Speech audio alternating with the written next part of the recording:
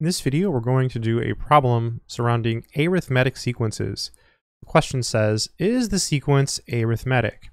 And we have 1.2, 3.5, 5.8, 8.1, 10.4, and then the three dots indicate that it goes on forever. So a sequence is arithmetic if each term, except the first one, can be obtained by adding a number to the previous. So for example, we start with 1.2, and then how do we get to 3.5? Well, it looks like we would add 2.3.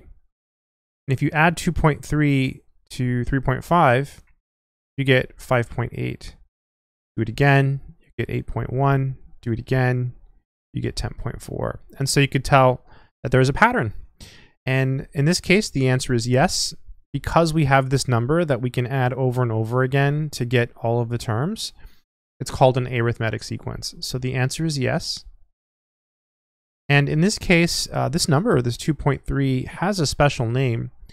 People usually denote it by the letter little d. And in this case, little d is equal to 2.3. And the special name that we give it is the common difference.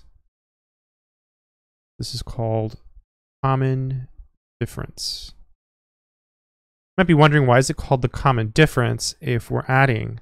Well, you can get it by subtracting. You can take any of these numbers, for example, the 5.8, and you can subtract the previous number. So 5.8 minus 3.5. When we subtract these, we just get 2.3. And you could do that for any of them. You can do 10.4 minus 8.1. Let's just check.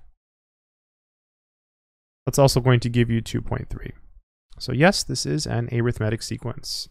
Hopefully this video has been helpful to someone out there in the world who is learning some math and learning about arithmetic sequences. Good luck.